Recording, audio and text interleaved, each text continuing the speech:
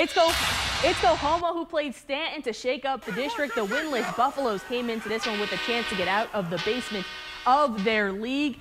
And unfortunately, that's not what would happen in this one. It was all Coahoma. The Bulldogs on the rushing attack to get things started, to steamroll on the ground. It's Jaden Vineyard with the carry from 5 yards and the score. Right when the Buffaloes were working on sustaining a drive, Billy Bailey and the defense, who snatches the ball out of the air and takes it down the field. It's back to the Bulldogs, and this perfectly placed pass by Boyd Cox right into the arms of his receiver, Austin Perkins, on the end of that one, right into his hands.